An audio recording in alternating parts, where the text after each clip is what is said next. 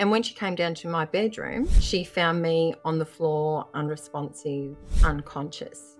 When I arrived at the Frankston Hospital 93 minutes later, my heart miraculously just started beating by itself. There was an open door and I had to make a decision. Do I go through that door and see the people that I've lost, that I miss dearly, or do I stay over this side of the door and go back to my children? Cardiac arrest can happen to anyone at any age, at any time. It's taken that fear of death away from me. Like I no longer have that. Don't Be Caught Dead, the show bringing stories of death back to life. Here's your host, Catherine Ashton. Today I'm speaking with Justine Phillips, a sudden cardiac arrest survivor and the founder of Heart Matters Australia. I'm really looking forward to our conversation today.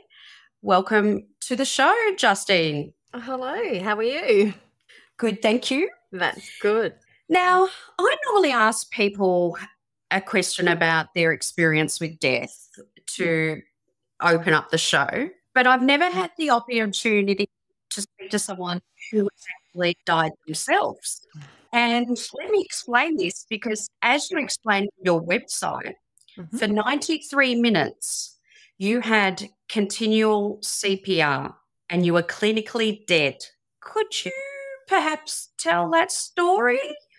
Absolutely. So I guess, first of all, I'll explain what sudden cardiac arrest is, because there can be some confusion around sudden cardiac arrest. And sudden cardiac arrest is when your heart stops beating. And when I say stops beating, the heart stops pumping the blood around the body to the vital organs, which essentially keeps us upright and alive. And what it does is your heart is either stopped or else it's erratically beating. So it's beating so fast that it actually can't get any blood into the heart whatsoever to pump that around the body. So what happens in that instance is a person then will suddenly collapse, become unconscious and unresponsive. And without CPR and defibrillation, that person then will pass away. So there's a very short time frame for someone to intervene, commence CPR, and then that person's heart defibrillated to shock it back into rhythm to keep them alive. So in my instance, I had my cardiac arrest at home during the lockdown period back in July 2020. Now, I'm a single parent, so I was home with my children and they were actually homeschooling that day. So even though COVID was a terrible time, for me, there's a lot of positives that came out of COVID. I'm here today. So we were home. It was my son's 16th birthday. My daughter was in the kitchen. She had decided that she wanted to make him something for his birthday lunch. I had actually, at the time I was a personal trainer, so I had come down to my bedroom to record a workout that I could put up on my socials so that if anyone wanted to work out, they had an exercise little program that they could do that day. So I had come up here and my daughter had this funny feeling when she was in the kitchen that she just needed to run it past me what she should cook her brother for lunch. And when she came down to my bedroom, she found me on the floor, unresponsive, unconscious. Now, my son was having a shower at the time, so she alerted him. He quickly jumped out. Anyway, they both came into the room and they called 000. My daughter at the time was just so shocked from what had happened. The 000 operators told her to go out to the front of our driveway and wait for the ambulance, and they advised my son to start CPR. So my son had to start CPR, and they believed that was in a matter of minutes of me actually collapsing. So he had to perform CPR until the ambulance officers arrived, and they arrived approximately nearly 8 minutes after the call was made. So the ambulance officers arrived along with the local fire brigade. They came in, the firefighters took over the CPR, while the ambulance officers just started doing what they needed to do to assess what had gone on and check vitals and all that sort of stuff. So once they arrived, they called the MICA paramedic, which is the paramedics that come out that have had additional training that provide intensive care treatment. They arrived. Within a 25-minute period, I'd been defibrillated 8 times. my heart had not returned to a normal beating rhythm. So what they had to do is they had to make a decision on whether or not they would continue care or else if they would just stop, and that was it. And luckily for me, because I was so young, I was 46 when I had my cardiac arrest. I was young, I had children, and I was fit because, as I mentioned earlier, I was a personal trainer at the time. They decided to keep working on me, and they made the call to the Frankston Hospital. And when I arrived at the Frankston Hospital 93 minutes later, and the 93 minutes is from the time of call to arrival at Frankston Hospital, when they were transferring me from the ambulance trolley to the hospital bed, my heart just miraculously just started beating by itself. Now, what happened is once they had made the decision to keep working on me, instead of having CPR performed by an individual person, they decided to connect the mechanical CPR machine, also known as the Lucas machine. So that actually takes over the compressions for you, so it allows the paramedics to do what they need to do without having someone having to focus on performing CPR. They've got a machine for that? Yes, they do. And it's brutal, but it's very effective. I've had the opportunity to actually see one working on a mannequin, and it's actually when I stood there watching it, I was just like, oh my goodness, that is what was pumping my chest at the time. And yeah, I don't know, it's brutal, but when you watch it, it's so effective, and it's performing CPR at a depth that we need to be performing CPR, which then limits the chances of a person having brain damage because blood's not getting to the brain. So they're very beneficial. So once my heart had started beating, they then had to sedate me because I'd been intubated at home before I was taken to hospital. I was biting on the intubation tube, so they had to sedate me. I was taken to what they call a cath lab, which is where they run a whole heap of tests on your heart. And it had shown that with my particular heart, I had an enlarged left ventricle, which is also known as Takotsubo cardiomyopathy, broken heart syndrome, which is caused from physical and emotional stress. So I had Takotsubo cardiomyopathy. They then put me in an induced coma, and I was in there for 4 days. And because they weren't sure to start off with if I was going to survive the event. So for my family, because it was during COVID, there was no one allowed at the hospital at all. So that was on the Wednesday. It wasn't until the Friday afternoon that signs were looking good and they knew that I was going to be okay and survive it. But they didn't know whether or not I would have any brain injuries, what my outcomes were going to be. So once I came out of that, I was in Frankston Hospital for a little bit down on the Mornington Peninsula, and then I was transferred to the Alfred Hospital, and there I had surgery and had what they call an ICD implanted in me, which is an implantable cardio defibrillator. So what that is, it's a pacemaker and a defibrillator all in one. So that just monitors my heart now moving forward, which is great to have because it's a little safety net. But yeah, that is pretty much my story. There's so many questions that I have. Yeah. Firstly, I have to congratulate you on remembering all the correct terms because they seem like a mouthful. Oh, look, there's a lot of them, and some of them I still get wrong every now and then because, yeah, as we know, medical terminology can be a bit of a tongue twister, and yeah, there's a lot of it. Yeah, I bet you there is. The first thing that comes to mind from your story is you say that your daughter was in shock.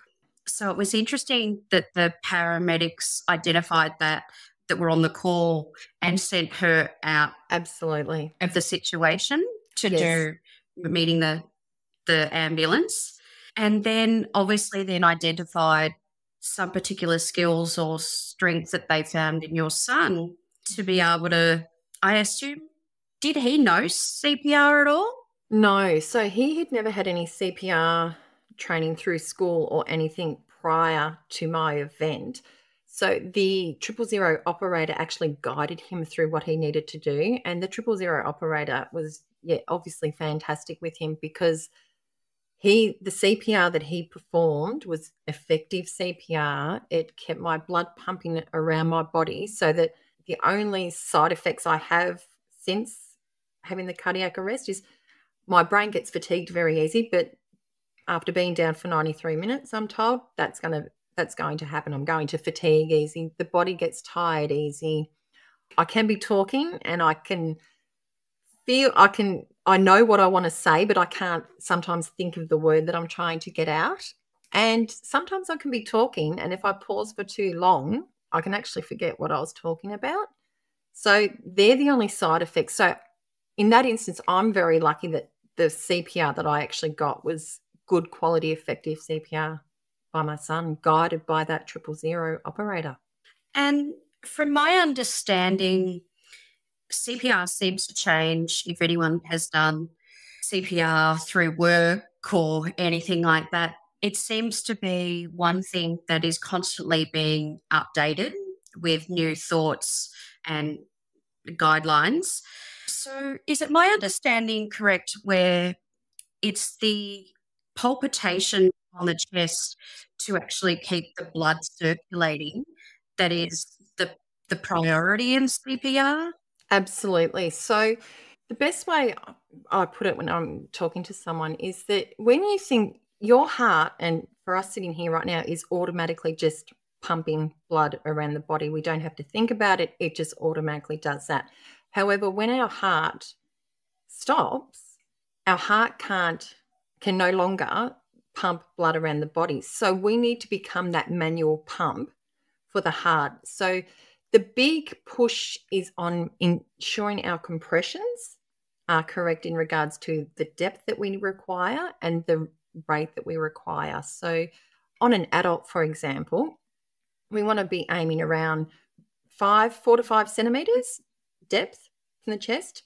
So that way we're getting those compression rates down. We're letting that heart, we're pumping that heart. And then when we come up, we want to make sure that we get the full rise of the chest and then compress again, because what that does is that allows the heart to refill with blood.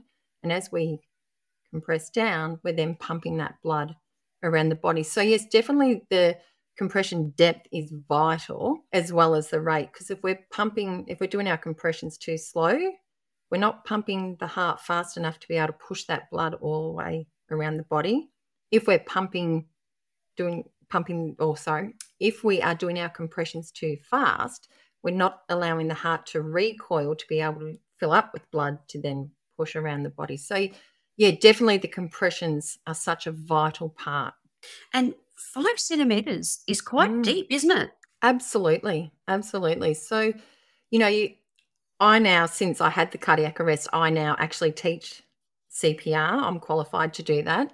And the biggest question that comes up is, but what happens if I, break a rib? Yeah. At the end of the day, if you break a rib or, there's some form of injury to a rib, it means you're doing good compressions, because we need to get that compression depth. Unfortunately, yes, that will happen to that person, but what's the alternative? If we don't perform CPR, that person will pass away, unfortunately. So, yeah, there's always going to be a nasty noise that you're going to hear. I know after mine, I was so sore for a couple of months after it, but in saying that I was happy to put up with that because I'm still here today. Yeah, of course. And what does the breath play in the role? Is that still part of the process, or? So the Australian Resuscitation Council guidelines, when you complete a CPR course, state that you must do 30 compressions, 2 breaths, 30 compressions, 2 breaths. Now, that's the same whether you're performing CPR on an infant, a child, or an adult. So, yes, there's 2 breaths involved. However, if you're out on a walk and you stumble across someone who has collapsed, they're unresponsive, and you need to commence CPR, you might not be comfortable giving the 2 breaths to a complete stranger, which I don't know if I would be if I had no idea what their background was. I'm not too sure I would be keen on doing the breaths on a complete stranger. So focusing on those compressions becomes your priority. So yes, the breaths are also included, but in today's world, unfortunately, we don't know everyone's background. We don't know what their illnesses are at the time. So you might not want to do the breaths. And as long as you're doing the compressions, that's yeah, as far as I'm concerned, that's a priority. And just thinking about that also is the like car accidents and things like that that you may come across where people might have blood or something like that.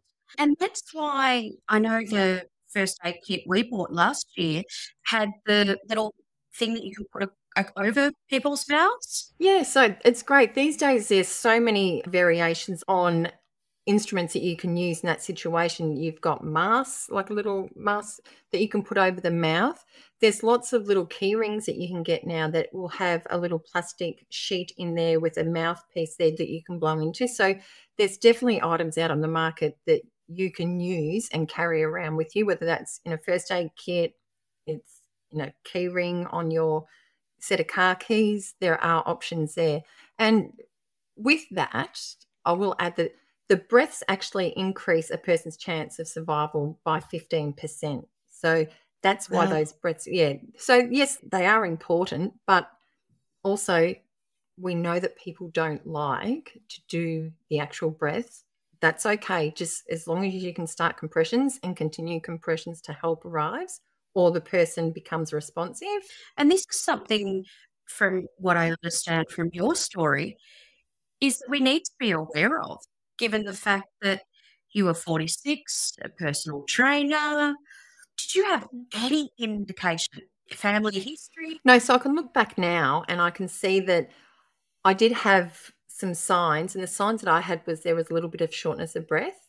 However, I put that down to that I had asthma, because when I get run down, I'd get asthma and I have a bit of shortness of breath. So that's what I put it down to, because I was training excessively, going on long walks and everything. So I just put it down to having asthma because I was tired and run down. I never ever thought it would have been something to do with my heart and a cardiac arrest. And I guess that's the thing, an important takeaway from this is that cardiac arrest can happen to anyone at any age, at any time. There are no guidelines when it comes to cardiac arrest. It does not discriminate at all. And I think that's probably been the biggest wake-up call for me, because cardiac arrest, I thought that was a heart attack, in all honesty. But cardiac arrest and heart attack are so different. And the best way you can explain the difference is with a heart attack, it's blockage of the arteries. So it's like a plumbing issue. Whereas with a cardiac arrest, it's an electrical fault. Your heart is playing up. So that's how you distinguish between the two. So, yeah, look, I was oblivious. I honestly thought, yeah, heart attack, cardiac arrest is the same thing, but they're totally different. And with a heart attack, a person can have a heart attack and their heart's still beating and they're still breathing. Whereas with a cardiac arrest, the person will collapse, they'll be unresponsive. So there are very important differences, but we just don't talk about it. So, and are they treated differently? Absolutely. So, with a heart attack, as I said, their hearts can still be beating. So that person, you just want to sit still and wait for the ambulance to come. Whereas with cardiac arrest, that person's heart's not beating. So we need to commence CPR immediately to give them any chance of survival. Well, I suppose the big difference from that is that one will be conscious or possibly conscious, yeah, and the other won't be. Yeah, absolutely. And the thing is, someone can also have a heart attack and then have a cardiac arrest as well. So, when you look into it medically, there's so many things that can lead to a cardiac arrest. It's not just maybe a heart attack then cardiac arrest. As you said, it could be from a car accident. It could be from a drowning, a drug overdose, alcohol poisoning. Like, there's lots of things that can cause cardiac arrest. But not heart attack, because that's a plumbing issue. Yeah, exactly. Absolutely. Yeah. I love the fact that it's a plumber, you call for one problem. Yes. And an electrician, you call for another. Absolutely. That's a great way to look at it. Yeah. Yeah, it is, definitely. It's the best way to explain it to someone. Yeah, that's really clever. And tell me, what are your memories of that time when you had your cardiac arrest? I actually don't have any. I lost a month's worth of memory around that period of time. So for me, it's interesting. I could sit here and talk about cardiac arrest all day because I can't remember anything. I don't have any emotional attachment to it. So it's very easy for me to talk about it. Whereas when you talk about my children and the effects it's had on them, that's when I become emotional, because I see how it's affected them, and it's not nice. And to see the on-flow effects that it still has today, I think, oh my goodness, that really breaks my heart that that's affected them as such. But yeah, my first memories of after the cardiac arrest is the day I'm actually leaving the hospital in the Alfred when I was being discharged. And I had my dad come down from country Victoria to pick me up. I remember being in the wheelchair, being wheeled out. They had to wheel me down to the entrance of the hospital where he was allowed to come into the hospital to collect me, but then we had to leave straight away. So that's my first memory after the incident. However, in saying that, I know there were conversations that were had because I knew something had gone wrong. I couldn't remember what they had said I'd had, but everyone was talking about cardiac arrest. So I would just go along with conversations that, okay, it was a cardiac arrest. And even though I can't remember the conversation of someone sitting down with me saying, this is what happened, I know we had that conversation. And I know that we had the conversations about going to the Alfred to have the ICD implanted in my chest. So yeah, it's a really strange period of time for me, that trying to remember around that time. It's just, there's no memory. So it's really hard to explain. And it must be amplified by the fact that you didn't have any family around you to hear those conversations because it was during COVID. Yeah, exactly. So the way I would communicate with people, like we all did, was via telephone. So it's interesting hearing the people I was talking to, the conversations I was having with them, because a lot of them, particularly early on after I came out of the ICU, I was a bit agitated. My personality was different to who I usually am. So it's quite interesting hearing those sorts of conversations, because it's like, oh, wow, that's so not me. But that was just due to the brain injury at the time, the brain recovering from the episode I just had. So, yeah, it's interesting.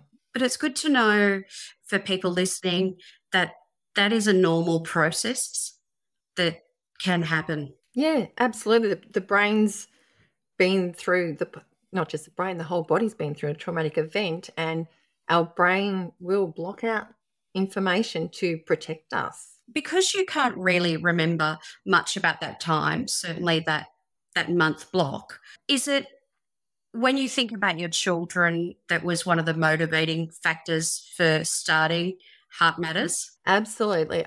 Because I can see the trauma that, that they've been through. I've been through it with them in regards to after it. Like, we'd have incidences, and it'd only be little incidences or little triggers that would set them off. And, so I can see how this has affected them. And for me, it's just Heart Matters Australia came around because lots of people that I spoke to didn't know what cardiac arrest was. They thought heart attack, cardiac arrest was the same, and didn't know how to treat cardiac arrest. And the most important thing we can do is educate ourselves on how to perform CPR, so that if we ever need to know, or if we even need to provide CPR on someone, we all know what we need to do.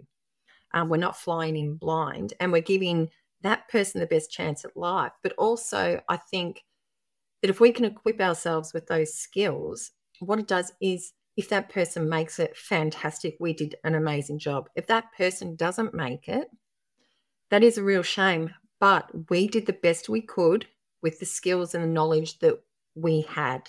And I think that's important, because particularly if I look at it from a parent and a child, if I had a past, my kids would have carried that guilt with them forever and a day, because they wouldn't have known how to perform effective CPR, which, that's not on them. That's on me as a parent to ensure that they know that. But, they're always going to be questioning, oh, I should have done this, I should have done that, because they didn't have the training. Whereas if we can provide everyone with the training, whether they are children, whether they are adults, if we can provide everyone with the training of performing good quality effective CPR, well, then that person knows that they did the best they could with the skills and the knowledge that they had. And tell me, what is Heart Matters doing to increase their education? Yeah, so as I mentioned earlier on, I can now officially teach first aid and CPR. So for me, my goals are to go around and teach as many people as I can, whether they are community groups, sporting groups, businesses, families, friendship groups, is to teach everyone how to perform effective CPR. And I say effective CPR because, we want to make sure we've got good compression depth and good compression rate. And if we have that, that's effective CPR. So teaching everybody effective CPR and also how to use defibrillators, because there's this thought that defibrillators can only be used by people who are being trained, and, no one wants to touch them because they're not too sure how they work. So I want to take that stigma away that, only someone who's trained can use a defibrillator and, we don't touch those, they're scary, we're going to get a shock, all this sort of stuff. So anyone can use a defibrillator. So, yeah, for me, it's about teaching CPRs and how to use a defibrillator, but also raising funds to get defibrillators out into communities. And the defibrillators that we put out in communities, that they're accessible 24/7, any time of the day, any time of the week for anyone, so that if anyone needs it, they can just go and get the defibrillator and use it.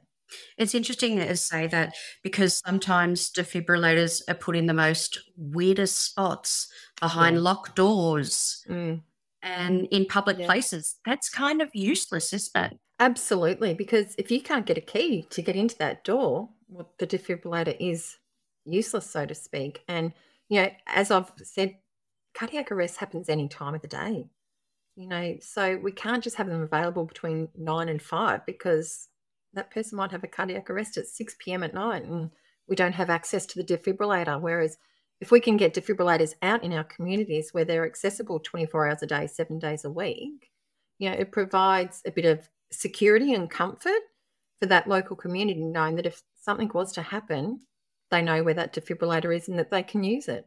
And from my memory, they're almost idiot-proof. Oh, absolutely. Because, you just pop them on and then if the heart's fine, it doesn't do anything. Absolutely. All you do is you just press the on button and then you listen to the instructions. They will give you step-by-step instructions on what you need to do. So you turn the button on and you just follow the instructions. And as you said, if the person's got a heartbeat, they will not be delivered a shock by the defibrillator. It will only shock a person if their heart is in a shockable rhythm.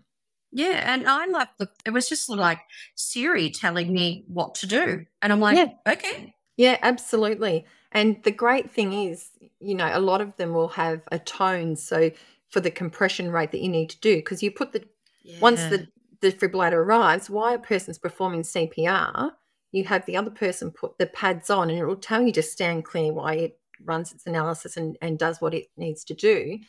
But if a defibrillator needs to deliver a shock and it does, and then say, for example, it hasn't restarted their heart and you are required to commence CPR again, it will tell you to commence CPR. A lot of them will have a light and or a beeping sound. So it gives you a compression rate. Yeah, I remember that actually, now you're saying it. Yeah. It had a beep, the one that I was using. Yes, exactly. And it was really, really helpful. Absolutely. So, we need to get rid of that stigma that, defibrillators are dangerous to use and you should only use them if you've been trained. Definitely anyone can use them. They are very user-friendly. And tell me, what sort of changes have you had in your life since your cardiac arrest? Yeah, so for me, at the time I was a personal trainer when I had the cardiac arrest. I've since stopped doing that, and that's a personal reason, just because if I can't train the way I would train someone, I don't want to do that. I don't think that's fair that I ask someone to do something that I can't necessarily do, even though medically there's a reason why. That's just me. But yeah, I'm just more aware of sort of environments I put myself in. I get very fatigued easy if there's a lot of people. So I will go, but I just know that my time there will be short because I just find it too overwhelming, too fatiguing. And what else? Oh, yeah, there's lots of changes. Just physically, I don't push myself like I used to when it comes to training or exercise. I tend to steer clear of a lot of high impact training. At the moment, I just go for walks and just do strength training. So for me, that works well. Yeah, I guess I just know that there's just like if I was to step back from Heart Matters Australia, I know that there's limited job opportunities that I would have. Like if it was something that required me to stand up on my feet all day, I couldn't do that 5 days a week. Probably, actually, in all honesty, in regards to the fatigue, I don't think I'd be able to hold down a full-time job because I find the mental capacity particularly to be really draining. So I know that if I'm at home and I spend a lot of time on the computer working, like once I shut that down, it's like, okay, I'm done now. I will either have a nap or else I just need to sit and just have quiet time and not talk. And so there's a few things that have really changed.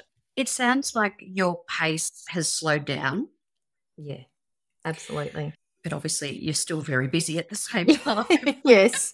Yeah. But I'm busy doing the stuff that I'm passionate about. I'm not busy, out socializing or doing things that don't fill my cup. It's all I'm busy with things that fill my cup. And is that one of the big changes? Oh, absolutely. I used to be a yes person. I was never no, look, sorry, I can't take that on right now. I was a yes person, a people pleaser. And now that's changed. And have your priorities changed along that line? Yeah, look, I certainly don't sweat over the small stuff. I used to worry about everything, whereas now I only worry about what I can control. I don't worry about what's out of my control. And I surround myself with people that I want to be around. And I do things that I want to do. I don't necessarily do things that I know will make me feel uncomfortable. And I mean that in a sense that it's just something that I will dislike completely, and I'm not going to get any value out of it. So has it made you, feel like I'd be more reckless in relation to whatever I said? I'd just be quite, open about my thoughts and feelings. Have you had something along that line? Yeah, look, I have a tendency to sit back and observe, and that's just what I do. I sit back and observe. Previously, I might have automatically jumped, whereas now I sit back and observe because I just think, is this worth me saying something and potentially causing upset or an issue that I really don't want to involve myself in or put any more energy into?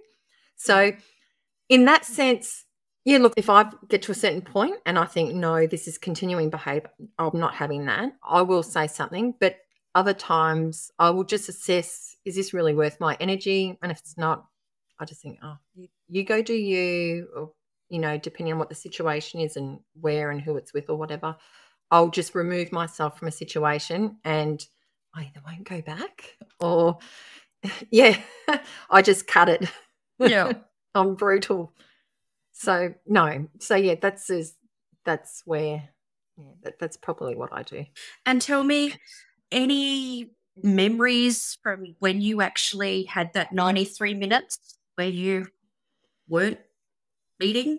I guess the only memory I have, which has come about through breath work, I've often had the thought, do maybe I go see a hypnotherapist to try and take myself back to that time? I haven't ventured down that track. However, I've done breath work. I've got a very good friend who facilitates breath work sessions and done quite a few of his. And I did have one really profound session where I guess the best way to describe it is, for me, it feels like where I went when I was in that limbo period of choosing to stay or go, so to speak. And it's a feeling of just being in an open area and it's nothing but love and light. And I know that probably sounds very cliche, but I really don't know how to explain it apart from using those two words. It was so full of love and just the lightness. It was like anything that was heavy had been left behind. And it was just a beautiful, peaceful, loving space. And I couldn't see, like there was a bright white light that was up above my head. I couldn't see anything, but I could feel. So it was more like I knew that my loved ones were there. I couldn't see them, but I could feel their presence. That's the only experience I've had where I can remember anything. But after I had that, I had this profound feeling of everything's okay. Like, before I'd had that experience, I had a lot of questions myself, but after that experience, it was, I'm okay and I know where I'm going when I end up there, that it's going to be okay, because it was peaceful and beautiful. Like, it was really beautiful. It's probably the only way I can describe it. Wow, that's absolutely amazing. And I Yeah. wouldn't say it's cliche. Obviously, there's something in that because the stories throughout time are very similar. Yeah. But that's amazing that you feel that way. Oh, absolutely. And I haven't really had a lot of conversations with people about this experience. I have a handful of people because, I know people be out there like, oh, yeah, right, she's making that up. But it's just, yeah, it's honestly, I can't explain it. It's just, it's taken that, that fear of death away from me. Like, I no longer have that, because I know that where I'm going, it's beautiful. And yeah, and I say cliche because I guess, before I had my experience, I was always wondering what there was. And, you hear people say, oh, it's, love and light and that sort of stuff. I'm like, oh, everyone always uses that. And I never really understood, but that's the way that I can describe it, really. Love and light. Mm. What a beautiful thing to think that that's what's there. Absolutely. Absolutely. And I know people say that they have the experience where they visualize their loved ones. I never had that, but I had the feeling of love, and, which I think for me would be more beneficial than having the visual, like seeing them, like actually feeling their love was what I needed when I had that experience. And isn't it interesting that it appeared to you in a manner that you needed it? Yeah, absolutely. Absolutely. And I guess also is that when I've had that experience, the memory of the experience, it's been a time that I've also been ready for that experience, to remember that particular moment when I was in limbo. Yeah. As to, do I stay? Do I go? And I'm very fortunate. I've got two friends who are very intuitive, and they don't know each other. And I've had separate conversations with them, and they have both said to me that, where you went, you were quite happy, and neither of them knew if I would come back. One in particular, she was channeling in, and she just said that she did not know which way I was going to go. And so, so I find it very interesting that these two individuals who are on separate sides of Australia have both had similar feelings about, and the feeling that not knowing what I was going to do, and that I was conflicted. So I found that rather fascinating. And when you remember that experience, is it a memory that you have, do you think? Is that the right thing to call it? I honestly, it's obviously a memory that I've had to do a bit of work with for it to actually come forward, because for me that came forward in a breathwork session. So it's obviously one of the memories that have been suppressed throughout that 1 month period of losing memory from that period of time around the event of the cardiac arrest. So I guess it's a memory that's ingrained, but it's just something that for me that had to be released through a particular practice. Yeah. And when you recall that memory, do you feel that there was a choice that you were there? You had to be pulled one way or another, as you were talking about what your friends were saying? With that particular memory that we just spoke about, no. But I've had another experience in a breathwork session that I'd done earlier to that one, and I have a memory of it was like, the only way I could describe it, it was like I was on one side of the door and there was an open door, and I had to make a decision. Do I go through that door and see the people that I've lost, that I miss dearly, or do I stay over this side of the door and go back to my children. So I have had a breathwork session where I have had a moment where I've felt like I needed to make a decision. And that one I found a really traumatic experience. Like I was sobbing throughout that, and I was sobbing after that experience because it felt so heavy and raw and heartbreaking. Like that was a really heartbreaking session, that particular one. But yeah, so I have had a separate experience to the previous one in regards to whether or not I had to make a decision, and that was that breathwork session. So I would assume that I've got that memory that I've had to make that decision. I just don't have that clear of it, so to speak. It's interesting though, because Bessel van der Kolk talks about in his book how the body keeps a score. Yes. And the fact that you had that memory and then you had a physical response to it is quite interesting. Yes, yeah, absolutely.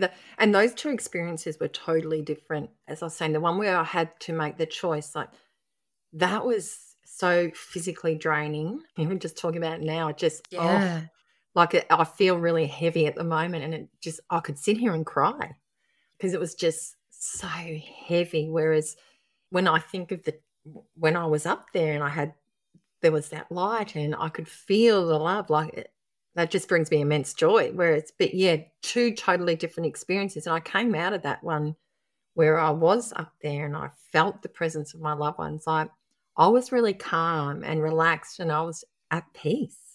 But the previous one, yeah, that was terrible, to be honest. No, it sounds like a decision that no one should really have to make.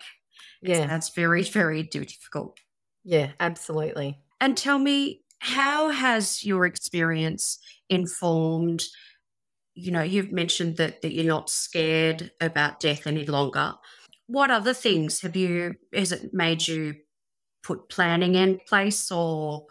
Yeah, I've spoken about what I would like, not in full detail, which I probably need to write that down if I'm honest with myself. I've definitely had conversations about this is what I like. I've made sure that my will is all finalised in regards to assets and all that sort of stuff. So that's all finalised because I did need to make some changes to that, and that's all been done. But for me, it's mainly just the thought and the discussion around, okay, that if I get sick, this is what I want, and I don't want it to go past this point, or this is what I want for the funeral, and I don't want this, or I do want that. So it's just making sure that everyone knows I don't want this. This is what I do want, and I think that is so important and something that we should all think about, not just when we're older, but when we're younger as well. Just letting people know what we want and what we don't want. Just voice, we don't necessarily have to have it written down, as long as we've voiced it to those who are closest and dearest to us so they are aware, I think is very important. And your son is in his 20s now? Yeah, he's 20 on Monday. So it makes that comes around to 4 years on Monday since the event happened. Yeah. How are you feeling about that milestone? Because I don't remember it. It doesn't bother me. It's just more that because it's my son's birthday, because he doesn't like to celebrate his birthdays anymore, so we don't do the birthday cakes. I was trying to focus more on him and also my daughter, just to ensure that they're okay. I don't make a big fuss about it with them. If they want to talk about it, we talk about it.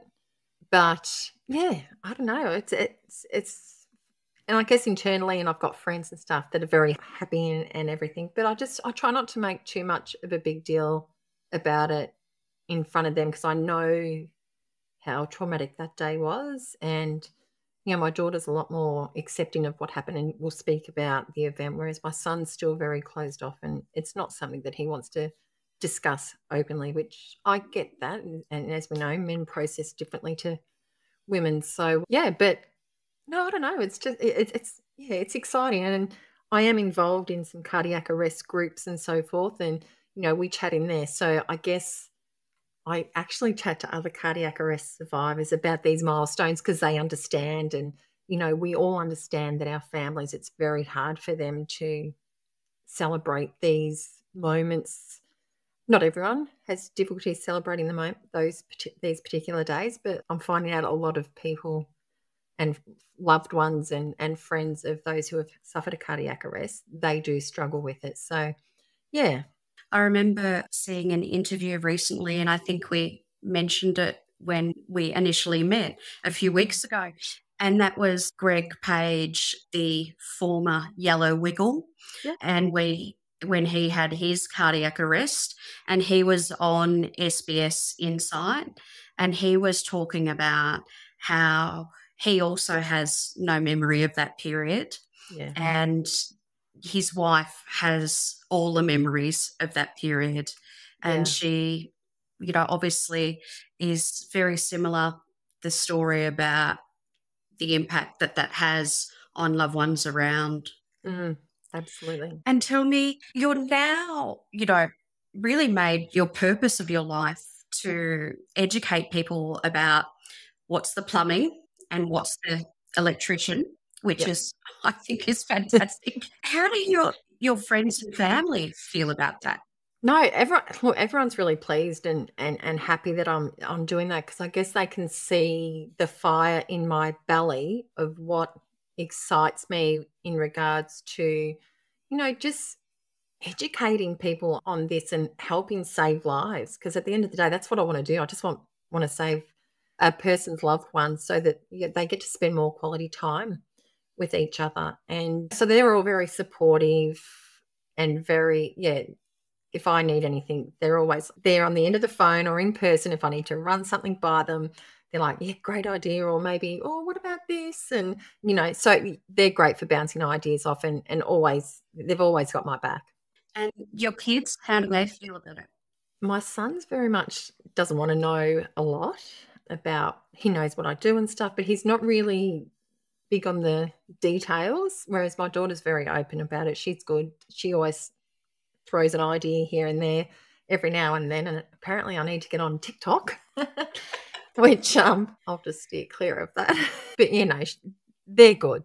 Like my daughter particularly is more supportive than my son, but I totally understand why with my son, because he did experience a lot more of the visual and the physical trauma that he has had to go through with seeing what I was going through. And tell me, what's the future for Heart Matters?